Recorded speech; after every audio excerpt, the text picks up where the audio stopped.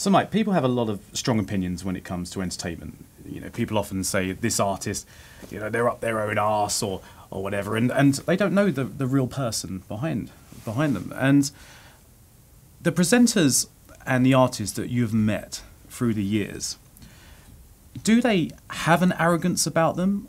And if someone did see that and thought that's the way I should be when stepping into the entertainment world, what would you say to them? Well, I mean, the answer is there are people that are arrogant, there are people that aren't. I mean, but arrogance and confidence are two different things, and one is often misconstrued for the other. The fact that you're confident, you know what you're doing, you're quite comfortable in your own skin, you do the job well, you know that you do the job well, but you're not the Pharisee in the marketplace shouting about it, saying, "Aren't I wonderful? You know, look at me."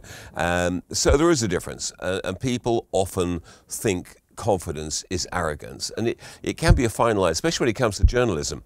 I remember doing a meeting with a journalist at Langham's in London once, and I phoned him. I said, "Look, sorry, I've been playing tennis. Do you mind if I'm in my shorts?" And no, in Langham's they were fine as well. So I walked in, didn't know what the journalist looked like, and they said, "Oh, he's somewhere over there." So I walked around the tables looking for someone by themselves. Eventually found them, we chatted, and it was fine. Wrote the piece, and it said, Mike arrogantly sauntered into the restaurant and strolled around from table to table wanting to be noticed clearly. Well, the answer is I was looking for him because I didn't know what he looked like. There was no hint of arrogance. But after that, for about a year, every interview I did, people said, "Oh, you're fine really, aren't you?" And I said, "Yeah."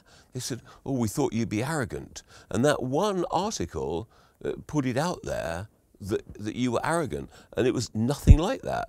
In actual fact, I'm the opposite. I'd be like, "Sorry, you know," I was just looking for him and just trying to find where he was by walking around the tables, not to be noticed. But people can write whatever they want. I mean, people always say about Simon Cowell, for example, that, you know, oh, he's arrogant, but all he's doing is doing the job that he did in a record company as A&R man, and that was you brought him songs for Sanita, and you go, "Don't like that one. Quite like that one, I'll hang on to it. That one's definitely not for her. This middle one, yeah, I'll hang on to it." And he was just straight talking to save wasting your time, everybody else's time, by pretending, like sometimes you get American execs that go, "Hey, we love what you do, we love you." And for the next year, you think they love you, but they're just saying it. But Simon just tells it like it is. It's not arrogance. It's just like, "No, that's not a very good song." Well, that's a bit arrogant. No, it's not. It's actually just being honest and saving your time, and so you don't pretend that you're good. But you can still encourage.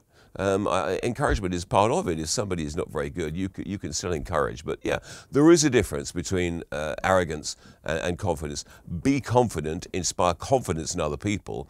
But yeah, don't have a pretense to arrogance. Don't see a star and think, "I should behave like that," because they do.